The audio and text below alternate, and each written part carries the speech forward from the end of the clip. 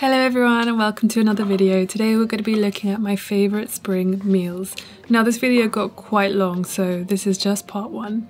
So we're going to be looking at some snacks first, and I'm making some hot cross buns. So I'm just melting some vegan butter and some plant-based milk into a pan and adding some yeast.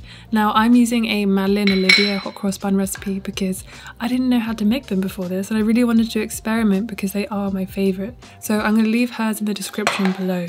The only thing I didn't add was mixed peel because, well, I didn't really know what it was. And then when my mum told me, I decided that I didn't like it.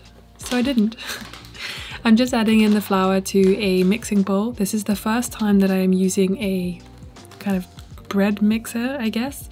Adding in some of the spices and some salt. And yeah, it's quite exciting. Although, as you'll be able to tell, I found it quite hard to understand quite how to use it. But it was an experience that I, won't forget, and I learned something from. See, look at me struggling just a tiny bit. And yet, even then, struggling just a little bit more. Okay, so that's in. Now, while I'm waiting for my yeast to bubble, I don't know why I didn't film that, but it's in the background. I'm just making myself a cup of coffee, as per usual. Now, if you are liking this kind of video, please give me a thumbs up so that I know that you like them, so I'll make some more.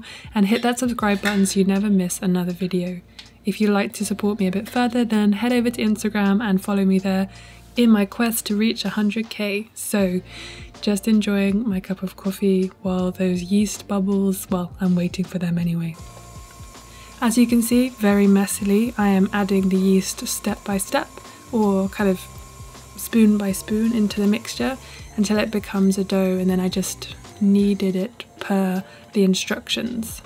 I was a bit worried that it looked a bit weird, but it turned out well, so, we're all about experimentation on this channel, we're all about trying new things, and I'm not gonna lie, it did turn out quite well, so I think we did some good stuff here.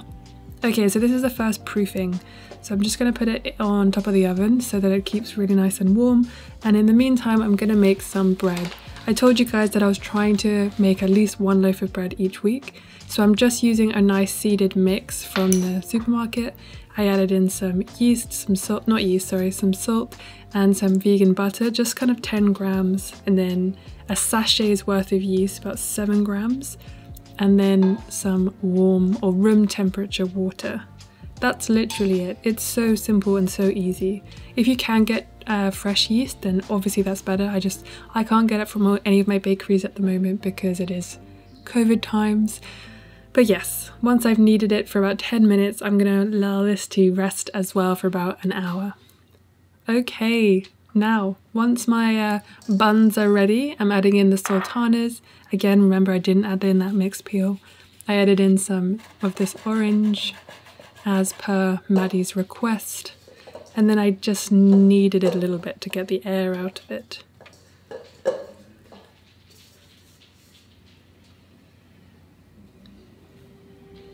Now, this is where I thought it had all gone wrong, because this dough was very difficult to shape into little balls, and Maddie said it had to be neat, but I think we all know that I'm not a neat chef, So I just did the best that I could, put a towel over them and let them rise again for maybe an hour, I can't quite remember. And while again those are rising, we're going to be shaping our bread. And just pushed out the air, kneaded it for just a couple of minutes, and then I shaped it, put it into a nice greased tin, put a wet, or not wet, a damp cloth over it, and allowed it to rise again for about an hour.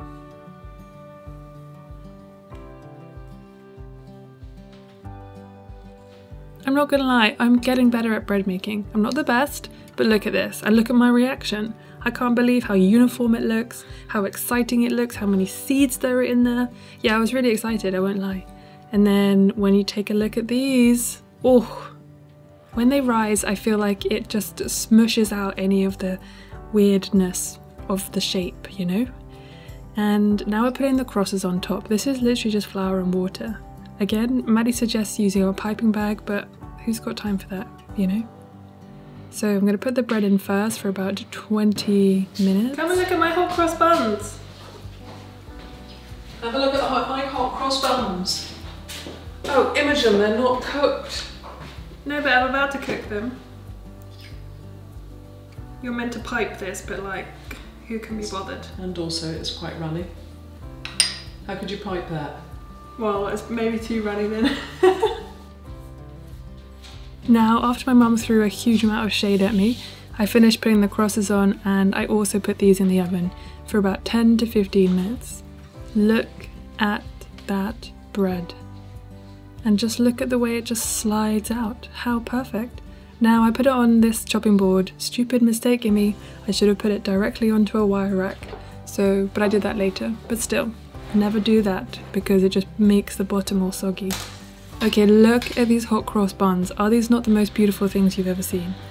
I just glazed them, as per Maddie said, with maple syrup. Next time I'm going to try apricot jam. That would be delicious. And this is a perfect spring afternoon snack, and I personally will eat them before and after Easter. I feel like there shouldn't be a time limit on these, you know?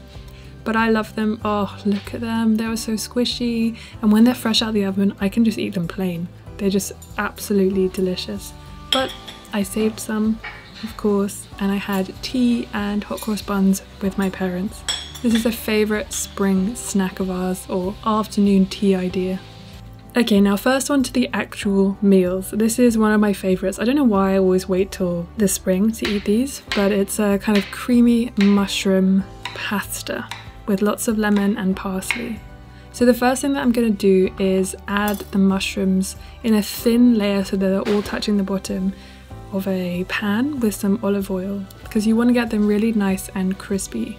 This is based off a Bon Appetit recipe, and I will link that in the description. But I've changed quite a few things, so I guess let's say it's loosely based on the recipe, but not really.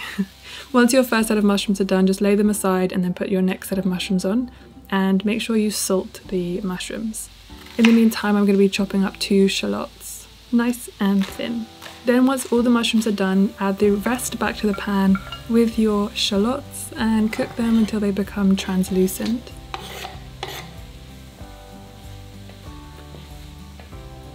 Now, when your water is boiling, you want to put your pasta on. And the Bon Appetit recipe says that you should cook it up until about 2 minutes before the desired time. So I cooked these for about 8 minutes. They also use, I think, tagliatelle or spaghetti maybe, but I just really love this huge penne pasta, so I decided to use this instead. And again, I'm just prepping the last bits by chopping up the parsley and grating some of the lemon peel. Once the pasta is ready, add the pasta with some of the water into the pan. And this is when we add our cream. I used a plant-based double cream, and I used about 270 milliliters. Now again, another addition that I made was to add a teaspoon of sweet white miso. I just love miso. I think it goes well in so many dishes, and it really added a lot to this one, I think. So I added the lemon peel once I took it off the heat, and I added the parsley and half a lemon juice. And now instead of parmesan, I used about a tablespoon of nutritional yeast, but this can definitely be completely just not used at all. And they also put butter in at the end, but I just omitted that completely. I don't love vegan butter, so I don't use it when I can. And then I just put this on a bed of spring rocket. God, I love rockets so much. And you can add some extra lemon peel if you want, but that's it. It's actually really quick to make. This took me about half an hour maximum, I think. And that was because I was filming. Something about these systems has got to change, because I don't like it.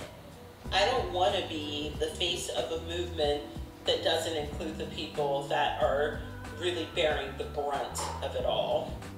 Okay, so the next thing, I love open sandwiches, so I'm making some wild basil and garlic pesto.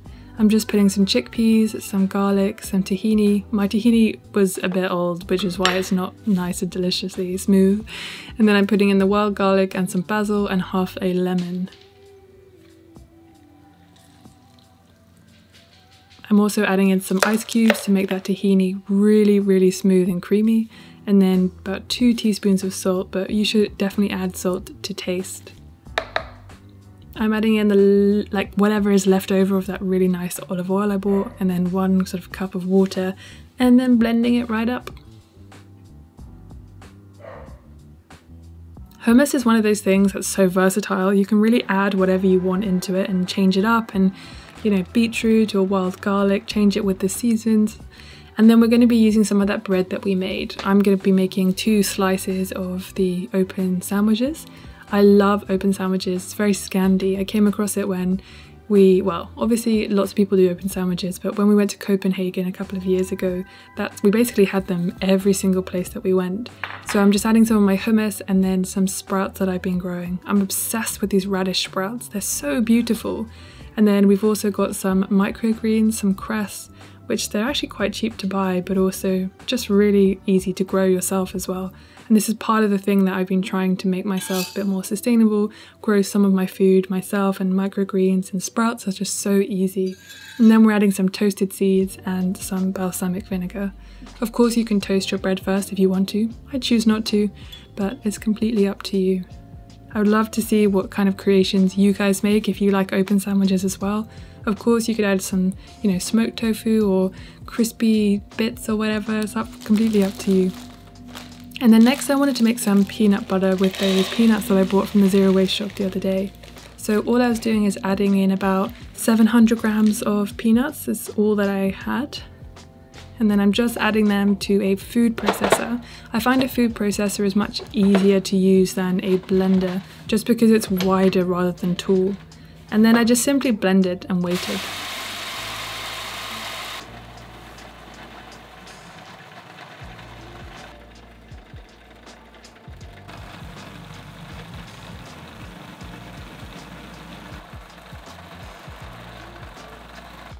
And that's literally it, that's how you make peanut butter. You can add anything you want in if you want to make it sweeter or add some salt.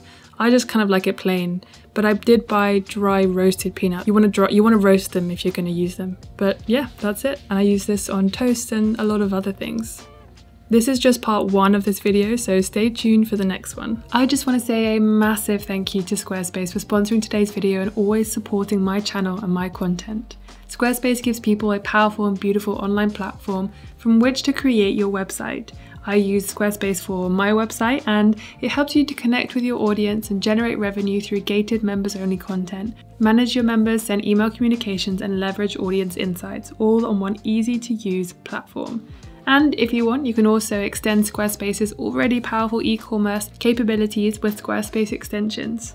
So if you're interested in checking out Squarespace, you can go to squarespace.com for a free trial. And when you're ready to launch, go to squarespace.com/sustainablyvegan to save 10% off your first purchase of a website or domain. Thank you so much for watching, guys. I will see you very soon.